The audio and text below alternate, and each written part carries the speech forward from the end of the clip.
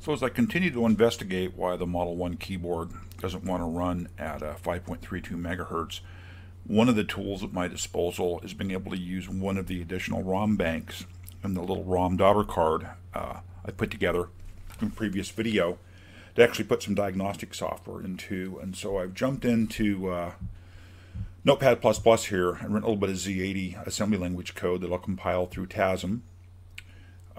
Code here is pretty straightforward. Prefer the comments to line up.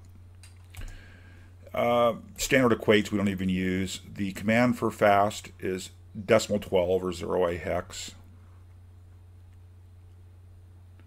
Do I have that right? No, I don't. 12. Yes, okay. That's still 8, 9A. Wow. Okay. So when I started talking about it, we caught the first bug. So, yeah, 12 decimal is 8 plus 4. So, yeah. Slow, we would output the command just 0, 0. The port that we send the command to is port 254 or FE hex. Go ahead and set the stack at the top of the 16K of RAM. Remember that the RAM is from 16 to 32K as that address space. Origin of the program is going to be address 0000. The Z80 upon a reset starts execution at address 0000. And a little bitty test program here. We just go ahead and set a stack pointer at the top of physical RAM, even though we're not going to use the stack at this point. We load A with the fast command. We output it to the command port. We should now be running at 5.32 megahertz in the wait states. Load A with a 00 to clear it. Load HL with the first byte of video RAM, that address. Go ahead and write A to that position. Load HL with a memory address up near the top of RAM. Load that byte with the value of A. Read that byte back into C. Point at the second byte in video RAM. Go ahead and put whatever value was read back there in there. And increment A. And we just sit here and loop. And A just increments and increments and increments. So what we'll see with these two commands here, so these commands here will be, these commands will be executing against the actual physical DRAM. So it'll do a write and then a read to the DRAM. These commands here are talking to video RAM, and these two lines here are talking to video RAM. So we have our little program here. Let's go ahead and build it. It's been built. We can jump in and load the list file that was just created. And we can see here the hex bytes. So these are the bytes I'll need to load into one of those little ROM banks in my flash ROM adapter. And I'll do a couple of things. I'll put this in twice, but in the second copy I'll make this byte here 00, and then if I select that bank, we're running normal speed. If I select the bank this code's in, we'll be running at high speed. And then we can dive in with the logic analyzer and the oscilloscope and see if we can spot a difference. So I've gone ahead and added some comments in our little assembly language program to show the memory map of the flash memory device. I don't know if you remember, if you look at the previous video on the little daughter board, I don't have the code for version 1.0 or 1.1 of the level 2 basic. I do have the ROM for version 1.2 and 1.3 at these addresses. I've got level 1 basic here, and I've got my little Shadowtron tweaked basic starting here, and there's a bad block in the flash memory device starting at 1C00. So what I'm going to do is load the slow and fast test code that I wrote into these bottom two memory blocks. So let's go ahead. The file's loaded here, and I've confirmed that in the file we have what we want. I'm going to go ahead and I'm going to load. And we need to get to the TASM folder where I did the work. It's in here. And it's sprinter1.bin. And we're going to load it at addresses 0. We'll take the first 20 hex bytes. We need to disable clear buffer or it will wipe the rest of the device out with Fs. We talked about this before. And we'll load that. from address. Oh, it'd help if I did it this way as well. Go ahead and load those, and then I want to load that same file, the bin file, to buffer address. In this case it'll be 04000. First address out of the file, and we only need the first 20 bytes again as well. Hopefully if we didn't just clear other stuff out. Let's go ahead and edit the file. And we wanted the slow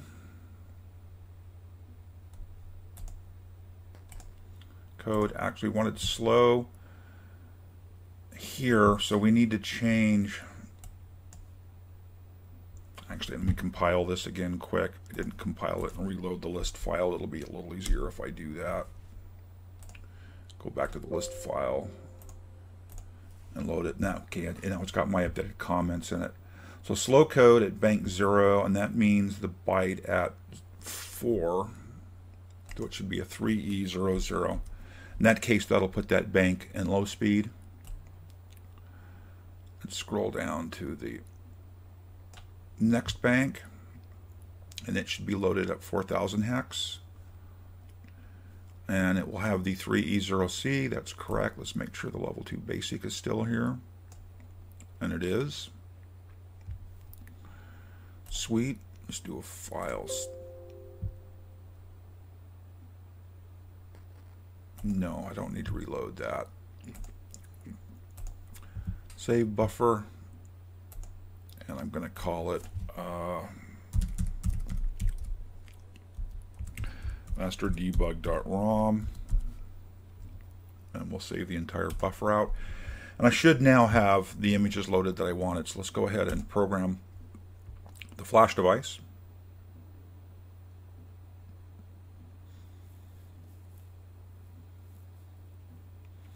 I'm going to have to play around. I've got some 2 megabyte flash devices as well, and I may have to tweak my little board slightly to deal with the extra address pin.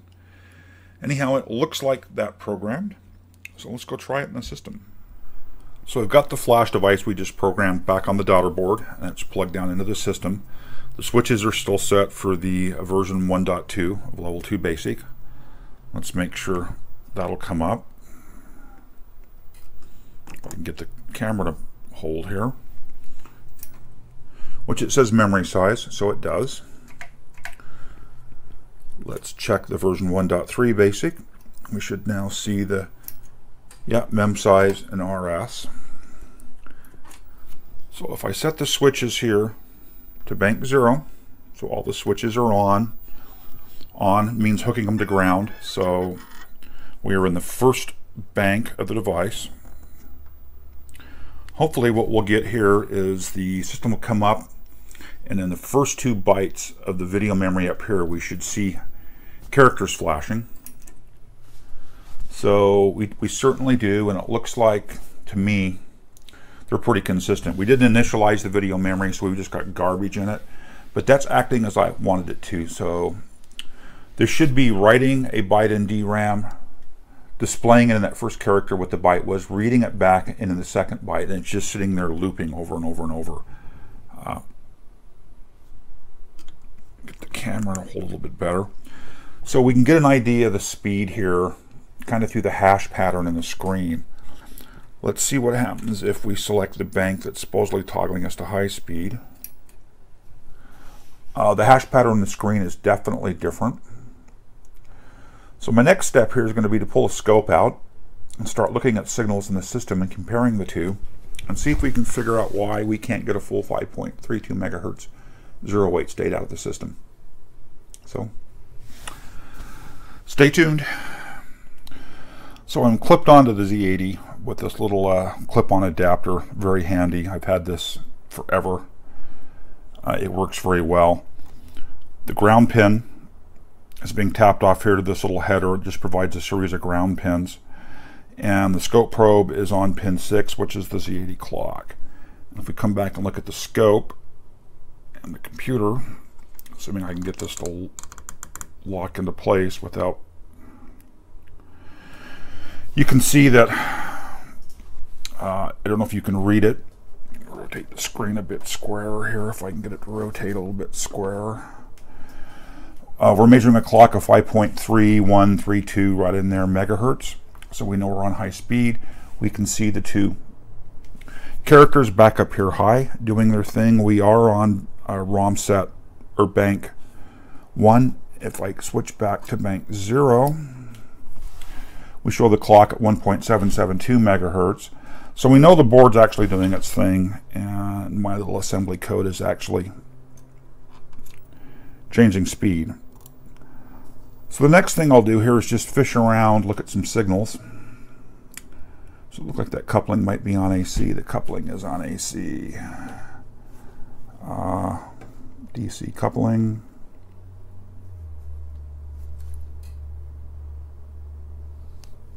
And of course, expand it out here. Still getting used to the Roden Schwartz scope.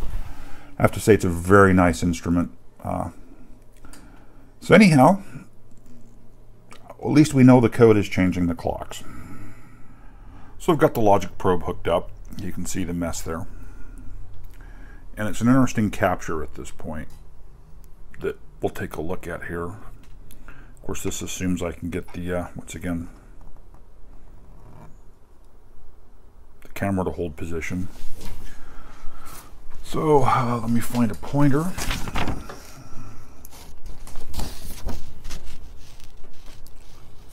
There's my orange marker. So the system started right here. The first opcode we execute is the 3.1, where we load the stack at address 7FFF. So there's the stack gets loaded. Let me scroll us across here a bit. Oops. Wrong control. And then we hit the instruction 3E and 0C. So 3E, where'd it go? 3E and then 0C. And what that does is that loads A with the value 0C, which is what we're going to output. Oh, God. I'm going to grab the wrong knob apparently every time here. So we've got the 0C and the A register. That's what we want to output on the port. FE. To kick us into high speed mode, there's the D3, which is the out command.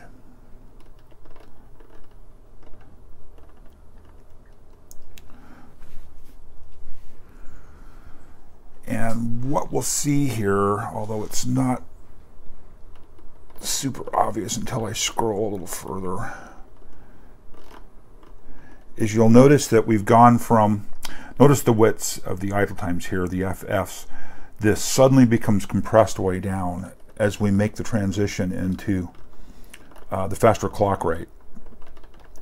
So you can see the 1.77 megahertz clock rate, and at the D3FE command, D3FE, so right here is where the hardware makes the change over to the faster clock rate, and now we're seeing the system operating at the faster clock rate. And the next command then is going to be a 3E00, which is a load A with 00. Then there should be a 21003C. And we have the 21003C. That loaded the HL with 3C00. And then we should have a 77. And the 77 is where we wrote the value in A to the first byte in the video memory.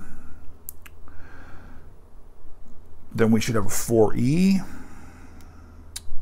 coming along here. So there's the 77. Oh no, we should have a 21. I got ahead of myself. So there's the 77 where we actually wrote the byte. And then we have a 21. There should be a 21003C, 2100. Where's the 3C? 2100.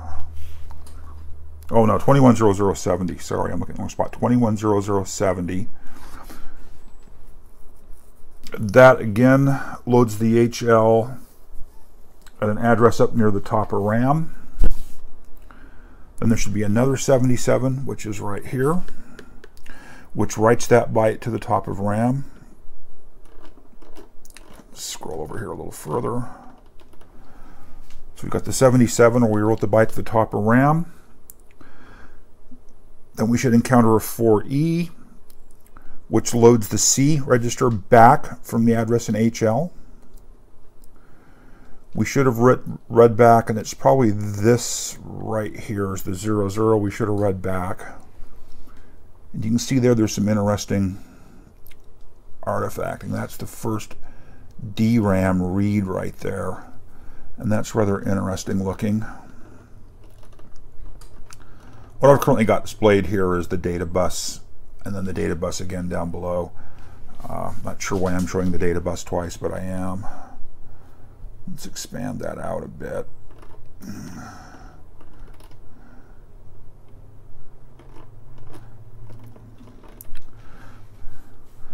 So the 4E is where we read data back into the processor, and we expect to read a 0. And the question is, I don't have the actual read strobe here brought out to look at to see what the actual edge the read is happening on, but it's happening someplace in there. After the 4E, we should find a 21, and there it is. 013C, 21. There's the 01. There's the 3C. Now loaded the HL with a 3C01, which is the second byte in video memory. And then there's a 71, and that 71 writes that byte we just read out of RAM back to the second byte in video memory. And then we should hit a 18.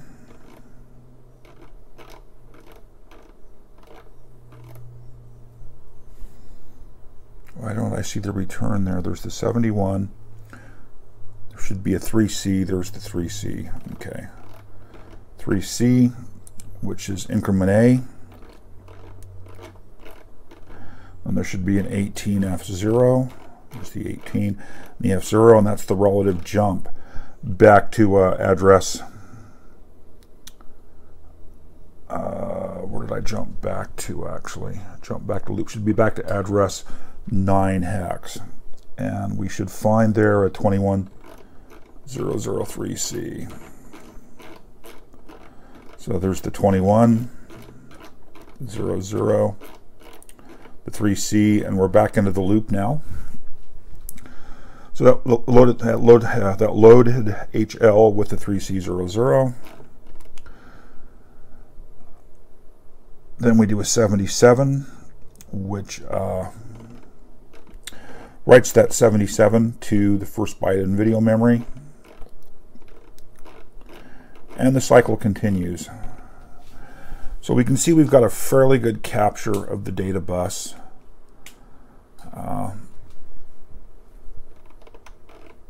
There's only a few things I'm seeing. I really need to display the address bus here rather than the data bus.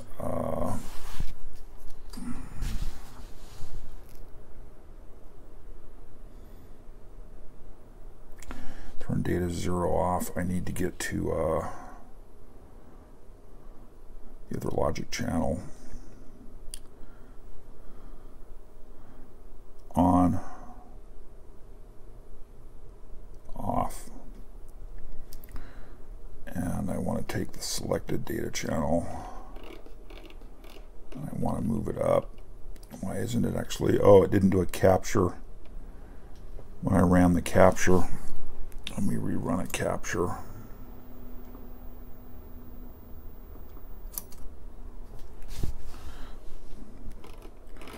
Let's see how good a timing I got there. So what we're seeing up above is A0 through A7. The top trace is A0. I'm sure there's a better way to slide this. We cut the scale down and scroll that way. So there's the start.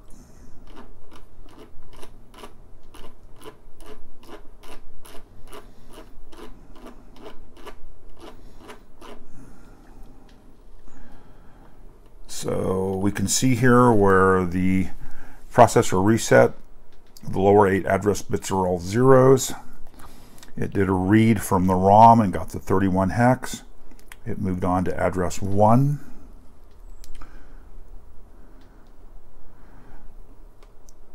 So this was a load SP so with an FF and then a 7F at address 2 and then address 3. We should find a 3E, and we do. Address 4.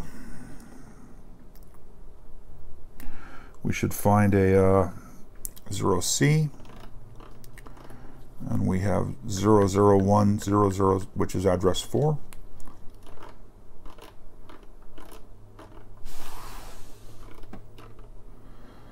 So I'm not seeing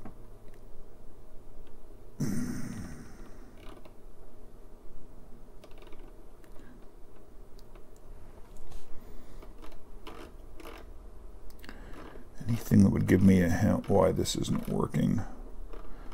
We have an interesting little 001. That's an interesting point right there. 21003C. So this is at address 9.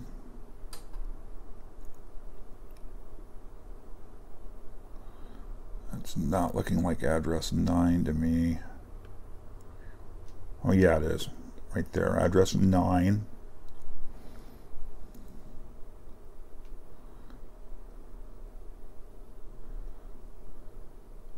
It's an interesting little noise envelope right there, and there's where we pick up address 10. 8 and 2 is 10. And we've got that interesting little glitch right there.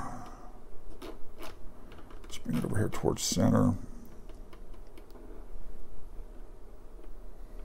Blow it up and take a look at that.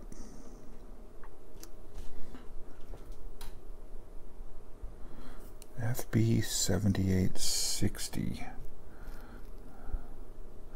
That's just kind of random garbage. Probably the bus settling down, either moving into tri-state. Probably the bus being released maybe to tri-state, then being pulled down, or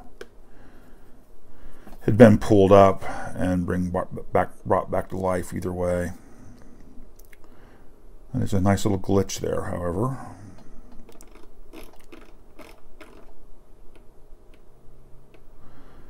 You know, if we dig deep enough, we will find those kind of noise windows on all these transitions where the bus is undefined. It's in transition, so it's nothing to really worry about.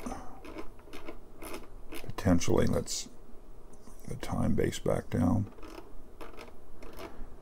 Well, for just a quick round of looking at things, seeing the machine start up. So that's an interesting. Be address D. Should find a 21 at address D. But I don't understand the noise right there. That address pin just kind of bopped around. Again, not knowing where the memory read, memory write strobes are happening. I'm hoping they're somewhat centered up in here. I may have to go in and look at some different signals on maybe some of these upper pins here as we start to tear this down. But there's just a quick look at using the logic analyzer, starting to get an idea what's going on in the machine and verifying that it matches what I expect it to here in our little list file from the code we wrote. So I spent a fair amount of time poking around, looking at various signals, playing with the logic analyzer and the scope, and the bottom line of all that basically comes down to this. The DRAMs that I have in that Model 1 are 200 nanosecond DRAMs. They're really not fast enough. I don't know how many wait states that the Sprinter card is adding. If you don't know, a wait state basically is a way of waiting for slow memory. So the Z80 will try to fetch a byte from memory, and then wait states will get inserted, and the processor basically pauses there until the wait states are completed, then finishes the read. That way that slow memory can catch up. And you can have one wait state, 2, 3, 4, as much as 8, and maybe even more. I don't know what the Sprinter card is doing for wait states. I know that they do get enabled on it. I'm guessing if there was one more wait state, we'd be able to run it at 5.32 megahertz solidly. You know, it is what it is. I don't have any faster 16K DRAMs. The fastest I've got are those 200 nanosecond parts I've got. You know, to run a Z80 flat out at 4 megahertz typically requires 150 nanosecond or faster parts, and that's at 4 nanosecond or at 4 megahertz. So, you know, getting these higher processor speeds with these speeds of RAM and ROM are always going to require wait states. Rather than go in and try some of the other stuff that was in the Sprinter manual about, you know, adding resistors to get signals pulled lower, or quicker. There was a lot of things people were doing, you know, to make things work a little bit quicker. I'm not going to do any of that. I don't see a need for it. I could potentially go in and move the VCC power rail around and maybe lower it a bit and actually get a little more solid performance out of the system.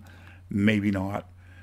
But at this point, I'm just going to basically say, you know, it is what it is. I can overclock the machine. It works pretty well. The MIRE, you know, the basics of it are working pretty well with it. We saw that in the previous video.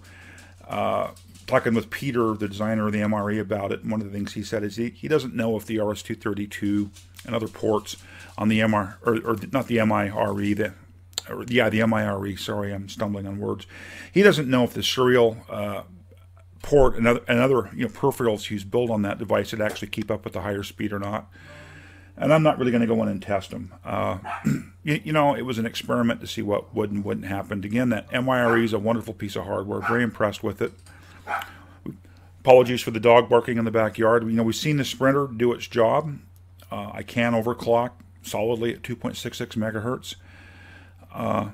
And the system runs really well, and that's about a 50% you know, gain in speed, which isn't bad.